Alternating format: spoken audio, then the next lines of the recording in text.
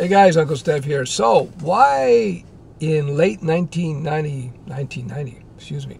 late 2025, I'm recording this November 2025, why do I think in late November 2025 that the web stack is the most important stack to learn? No question about it. The reason it's the most important is because when it comes to where most of the apps live, they're going to live on the web. They're going to live on the web, even for mobile. Even for mobile, I would say that most people would rather use a web app or PWA than install some native app. I am personally reluctant to install apps on my phone, because whenever you install an app on your phone, especially in the Android space, you're introducing risk, right? Because you're installing apps that have access to your device, to your hardware, that they can't access via web app. So for me, and most apps, by the way, don't require that full-blown access that a native app will give you. You don't require the speed and the hardware access. For most apps, the web is more than good enough. Another reason why I think the web is going to dominate is because you write once and it runs on all the platforms. Runs on Android, iOS, runs on Android, iOS, it runs on Windows, runs on Mac, it runs everywhere. It runs on your TV, you know? It is the way to go. It is the way to go is to go web.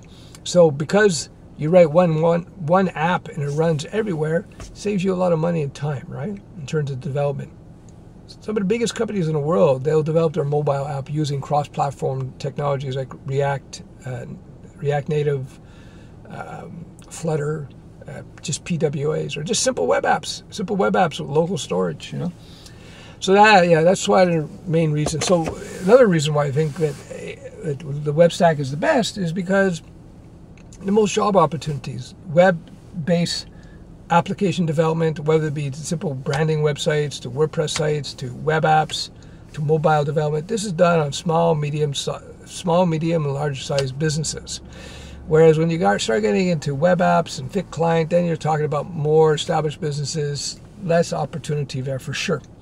So there's just more job opportunity with the web technologies.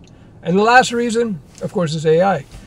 If you're going to deploy AI, it's going to be deployed most of the time via some sort of web app. So you're going to need some sort of web interface to deploy AI.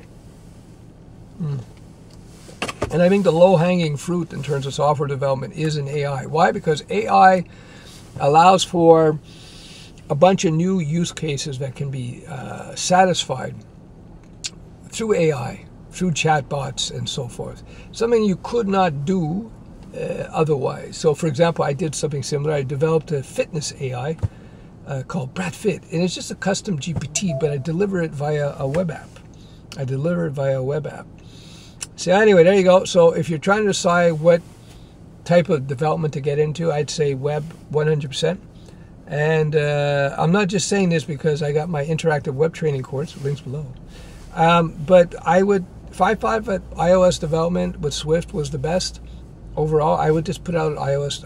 If I wanted to sell more iOS courses, I would just put out an iOS course. But I teach what I think is the most relevant, allows for the maximum opportunity. So for me today, again, web stack combined with AI first development, AI augmented development, whether you're doing traditional website, PWAs, cross-platform solutions with React Native or something, it's all good. It's all good. Oh, the phone's ringing. All right, I hope this is useful. If you disagree with any of my commentaries, you're wrong.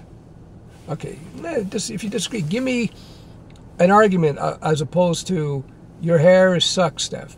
Give me an argument that we can debate. Maybe you can change my mind. I'm open to changing my mind on things because let me tell you, being a middle-aged man, I have learned over the years that I can be wrong about things. Now, as you get older and you get more experienced and the marbles in your brains are a bit more refined and polished, you make less mistakes. Some of us do anyway. But yeah, I recognize that I can make mistakes. So if you can correct me on things, I'm really open to it. Some of my best content, by the way, has been derived from comments under my videos. So I invite you to comment under my video. Cheers. My only vice is coffee. I don't smoke. I don't drink. I don't do any hard drugs. No steroids for me. But coffee. It's if you're gonna get addicted to anything, I think coffee is probably your best bet.